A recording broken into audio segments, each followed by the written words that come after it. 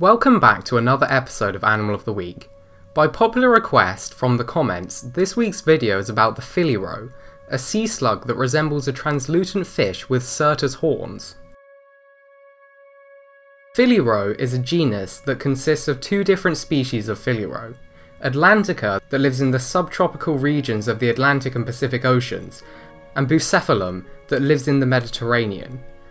You would expect an animal like this, that has bioluminescence resembling that of a deep-sea creature, to live in the dark abyssopelagic zone of the ocean, but Phylliroes actually live close to the surface, but they're still hard to find because of how sparse they are, and the fact that they mostly come out at night.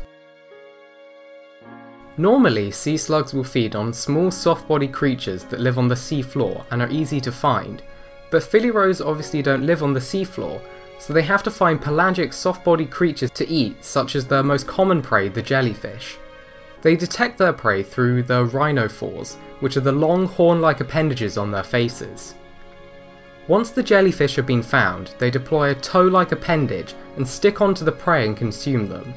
This toe is what is left of the foot that ground-dwelling sea slugs the Phylliroes related to use to move. Baby bucephalums have an extraordinary feeding habit where once born and only measuring around 2 mm, they attach themselves to a specific species of jellyfish, the Zanclea costata, and act like parasites, taking fluids and tissues from the jellyfish and slowly shrinking it while the Phylliroe gets bigger.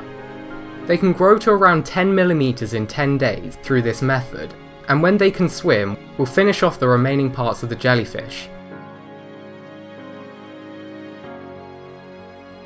Phylliroes are nudibranchs, which means we assume they are simultaneous hermaphrodites like other nudibranchs. This means when it comes to mating, both Phylliroes will show their penis and try to force each other to be the female.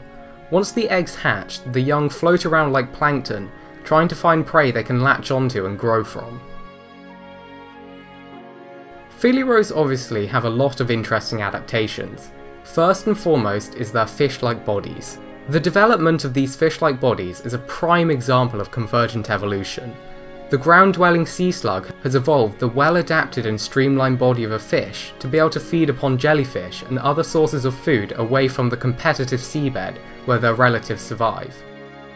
Phylliroe are members of Dexiarchia, one of the main suborders of nudibranchs, making them completely unrelated to the fish they seem to mimic. Another glaring characteristic of Phylliroes are their bioluminescence. This is a common sight in many deep-sea animals that use the lights to attract prey, but of course the Phylliroe doesn't live in deep dark water, so why does it have such colourful insides? Well, we don't quite know yet. All we do know is that it is one of the only sea slugs that can produce its own light. It is also able to turn the colourful patterns on and off, so perhaps it has something to do with mating. We haven't studied them enough to know for sure. As I said before, the Phylliroes have long horn-like structures called rhinophores that they use to detect their jellyfish prey. Most nudibranchs possess rhinophores, but Phylliroes can arguably put them to better use as they can travel much faster than their seafloor counterparts. The Phylliroe is rarely seen in the wild, and so we don't really know what hunts them, but sometimes they are found with parasites such as trematodes. The IUCN has no classification level for them, but we can assume that microplastics and ocean acidification will affect them in some way.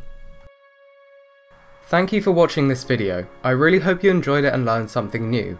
If you would like to learn more about our world, its history, and the wonderful life that surrounds us all, please feel free to subscribe to the channel if you think we deserve it, and if you would like to see more from us.